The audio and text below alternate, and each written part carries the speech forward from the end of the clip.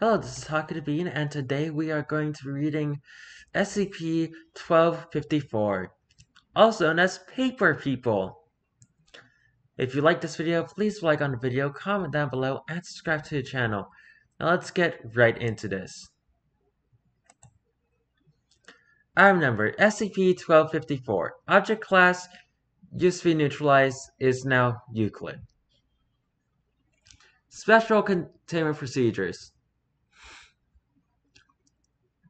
A building SCP-1254 is held in is to be permanently closed to the public. Due to SCP-1254's close proximity to a busy shopping district, a false storefront owned and operated by a Foundation front company has been constructed in order to allay any possible suspicion. SCP-1254 is to be treated as an active archaeological site with strict environmental controls and safeguards to prevent any possible damage. Personnel within SCP-1254 must exercise caution at all times and refrain from causing any unnecessary disturbances to 1254. Crossed out is no further containment measures are necessary. Personnel exiting SCP-1254 are to be fully decontaminated before being allowed to leave the building. Cameras are to be installed in order to observe SCP-1254-1 behavior and the progress of SCP-1254-2's construction. Armed guards are to be kept on standby in the event SCP-1254-2 activates. Description: SCP-1254 is the entire stock of books in a redacted bookstore located in Redacted, California. While SCP-1254 appears to be a set of standard books on the outside, closer examination and reveals the interior of the books have been cored out to construct several miniature civilizations. The inhabitants, dubbed SCP-1254-1,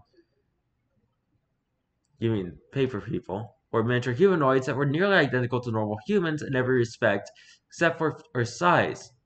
Oh, never mind. Their average height was approximately 5 millimeters. They're small. That's adorable. Archaeological analysis of the few remaining intact samples of SCP-1254 suggests that SCP-1254-1 possesses the ability or technology to convert paper into any conceivable material.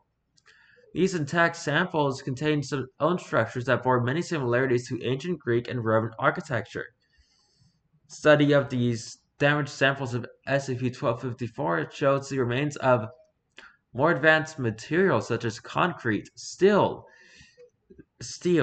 carbon fiber, trace amounts of uranium, as well as several as of yet unidentified materials.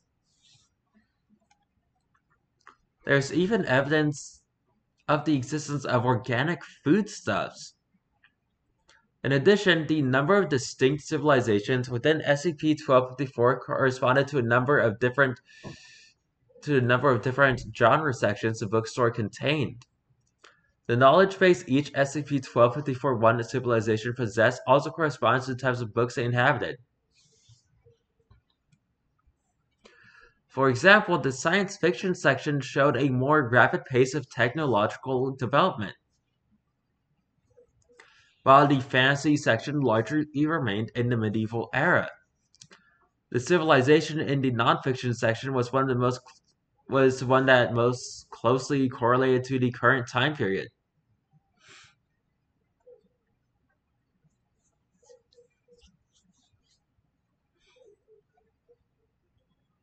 There is definite proof that these civilizations were aware of and interacted with each other, with border books exhibiting a blend of various architectural styles that neighboring samples of SCP-1254 lacked.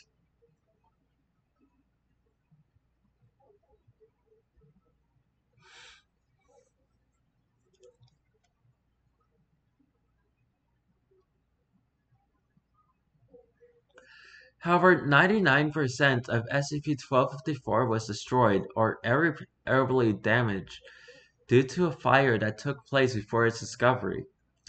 Forensic analysis suggests that the fire started in the young adult section of the bookstore. Trace radiation readings as well as the remains of various types of weaponry suggest the fire was started as a result of a miniature thermonuclear war between one or more of the SCP-1254 civilizations, which proceeded to wipe out the entire SCP-1254-1 civilization. Tragic. SCP-1254 was first discovered after the previously mentioned fire. The local fire department responding to the call suspected arson and started their own forensic investigation, discovering the remains of SCP-1254. The Foundation was alerted and took control of the site, administering amnestics to the entire forensic team. The bookstore had already been closed indefinitely for several months due to financial trouble, though none of the books were planned to be moved due to the possibility of a buyout. As a result, SCP-1254's existence went unnoticed until the fire. Addendum.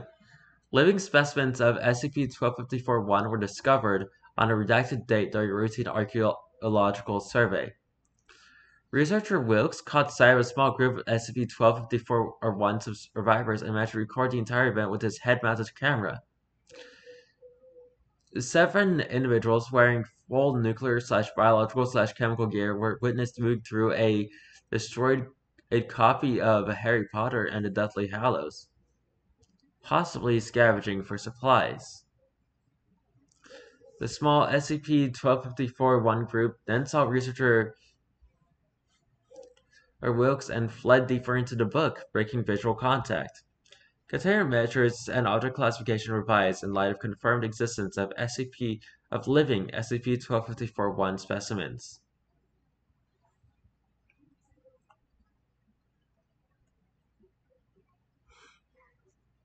Addendum 2. Maintenance crew responding to a malfunction in the building's air conditioning systems found a miniature aircraft of unknown manufacturer attempting to break through one of the filters. The aircraft was captured and taken to the nearest Foundation lab for research. Attempts to contact the crew were met with limited success, as the only response received were several broadcasted radio transmissions that were a mix of screaming and exclamations of broken Latin phrases.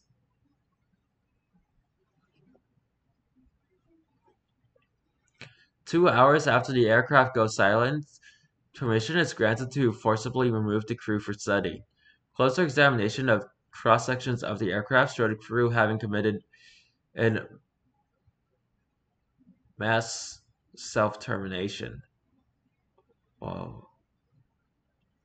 That kind of came out of nowhere. Addendum 3. Security cameras observed suspicious movement in one of the storage rooms. Remote viewing by drones, the cameras show groups of SCP-1254-1 gathering as much intact paper as possible and depositing it into the storage room. Further surveillance shows SCP-1254-1 attempting to construct a full-size humanoid with the paper being collected.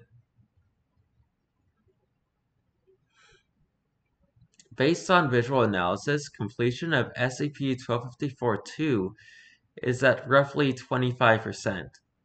Containment procedures updated in response.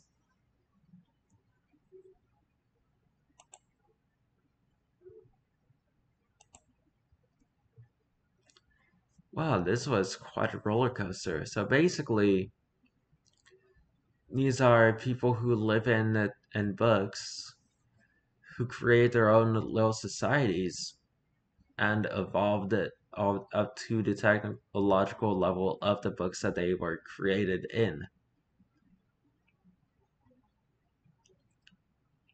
So and they were like in a high fantasy book that was based in kind of medieval old Europe-ish, which is where a lot of high fantasy tends to be.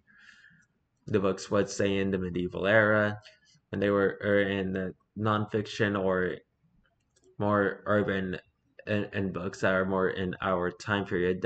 Our books would say more in the time period, and when they were in science fiction books, they had technology that, as far as we is still in the realm of science fiction.